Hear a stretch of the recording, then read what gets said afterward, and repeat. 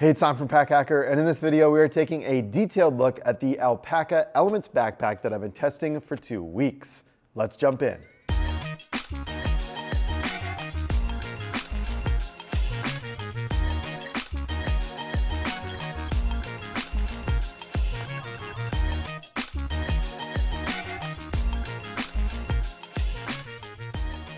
Okay, so kicking it off with some materials, we have a 500D Black Codra HT 66 nylon on the main area of the bag here, and that is DWR coated, so it definitely helps with that weather resistance.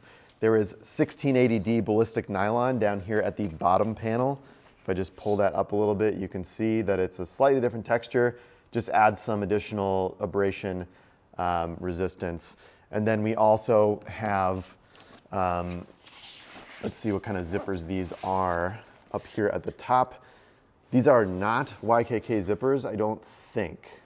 So they sometimes use YKK zippers, and I know recently that ALPAKA just changed their wallet to use YKK zippers.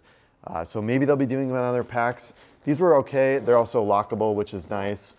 And there's some weather resistant seams here as well. So that definitely helps out with it. Overall, I enjoyed testing this pack. It's a nice slim profile, which I like. So I'm just gonna put it on for you real quick and show you how it looks. So there you go. I really like the slim profile. It's super good for like everyday carry, which I dig. For travel, I definitely wouldn't use it. Also, like if you have like a lunchbox or something else that you wanna put in here that's a little bit bigger, it's not really gonna accommodate it just because it is so skinny. So let's talk about the harness system. And this is really interesting. I actually had the whole team try this on because I was really curious about the texture right here and how it felt with people. Because when I put it on, I can definitely feel it a little bit. It feels different than a standard backpack, but just like ever so slightly. And I've had like thousands of bags on, so that definitely helps. But I like it overall. It's kind of funky, this kind of like polygonal design. I think it's comfortable. The team was kind of split on it, but then again, they just tried it on. They didn't get used to it over the course of 2 weeks. So I think anyone can get used to it. It's definitely interesting. No load lifters at the top. They keep it nice and clean. A bar tack here for some reinforcement up at the top. And then we've got a nice padded handle right here at the top as well. So pretty cushy, it's soft to the touch. I think it's the perfect size for a bag of this size. So that's all good to go there. 2 little Hypalon loops here where you can attach some of ALPAKA's accessories. I've got some on the inside, so we'll talk a little bit more about them when we get onto the inside of the bag. And then we have a standard sternum strap here as well. So clip that in, tighten it up, elastic keeper here to just keep that from flapping all over the place. Didn't really use the sternum strap much. Didn't really find a need for it on a bag of this size. One thing I will say is that I don't love that like this can slide around so much on that area. I don't love it. And then it's kind of blocked by this Hypalon as well. So that's just a little thing with the sternum strap. I usually like when there's like a rail going across the top here and you can just adjust it to like exactly what you want. Down at the bottom here, we just have some plastic hardware. We've got elastic keepers as well, just so it keeps things locked and not flapping around. I don't see a brand on these, so I'm not really sure.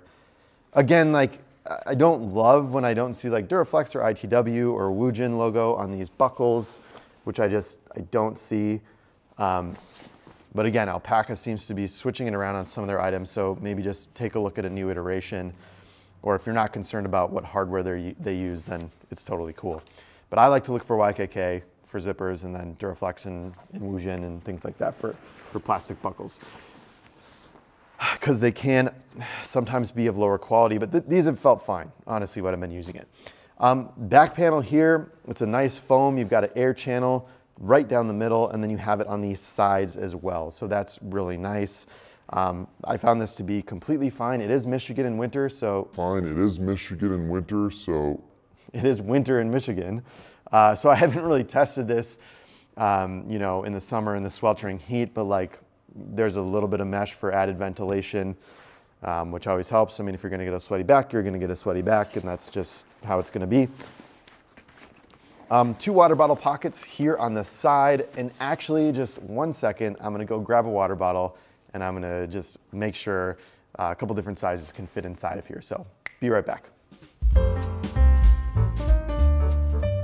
Okay, so we have a 32-ounce Nalgene and a 18-ounce Hydro Flask and a 32-ounce Hydro Flask. These are actually about the same, but I know a lot of people have Nalgenes, so I'm actually just gonna try that first. There's no way that's gonna fit in there. Nope, nope, nope, does not fit. But a lower profile Hydro Flask 18-ounce should fit inside. Boom, there you go. Fits in nice. I'm gonna set these down. Fits in nice and easy, and look at that pop of yellow right against the black of the bag. I think that looks really nice. Leave that in for now. Talking a little bit more about the construction of this water bottle pocket, I like this, elastic up here at the top, and then there's a fabric gusset here as well, so this will accommodate. Granted, it's a pretty small gusset. It will accommodate and lock in the bottle decently well, so I dig that. Take this out, set it off to the side. So 2 water bottle pockets, both on each side of the bag. We're gonna get into the inside of the bag. So let's start here with the exterior pocket. This is like the quick grab pocket. So I like this little flap. It helps with weather resistance. The zipper down below is reverse coil, but it's not, doesn't have tape seams, so it's not like an AquaGuard zipper would be. So this little flap can help with weather, and I just think it makes it look really nice too. Small ALPAKA logo, black on the side here, which is also cool. Let me hold that up to the camera just so you can see it.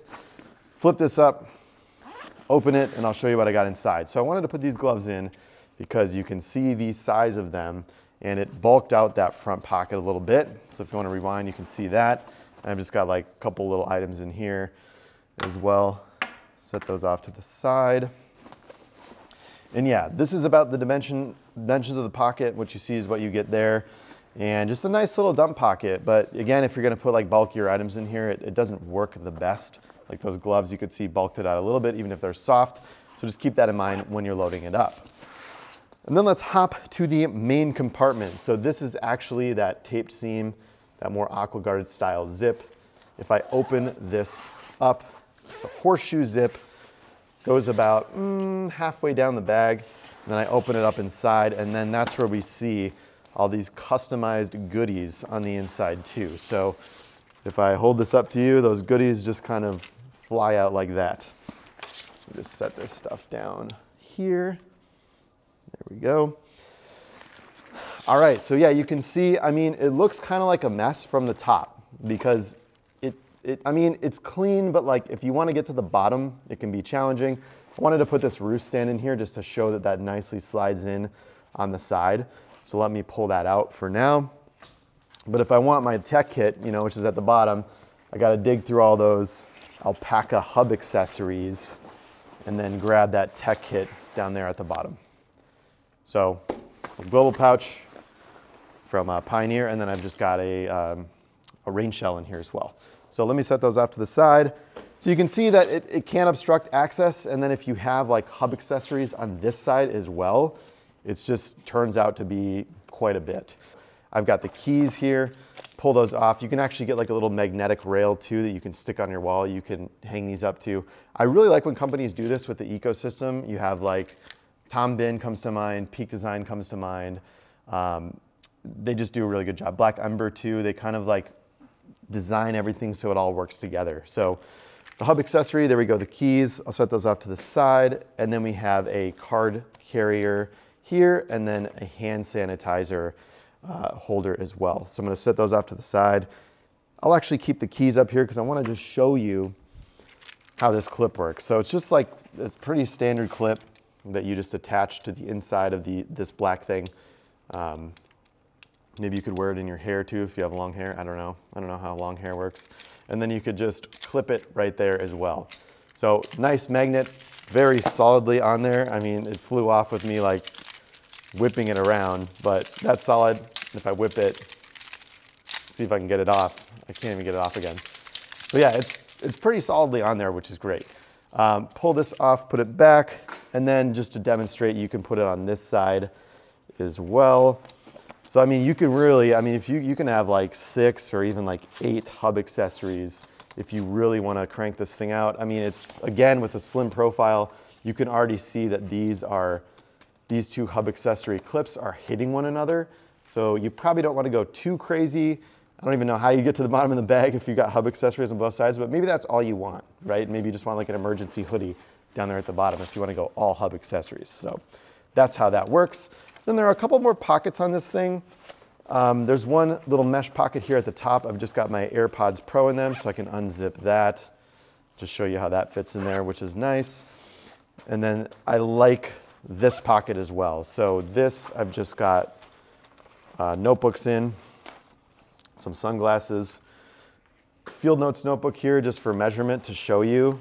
So if I'm putting it in vertically, that'll fit as well. And that's about the height of the pocket. So the height of the pocket is about the height of a Field Notes. Set that in, zip it up. And I like these pockets right here. The one thing I will say about them is that, again, like you don't really want to put anything with a lot of depth in them. You can see there's a gusset here at the bottom, so it does have some expandability.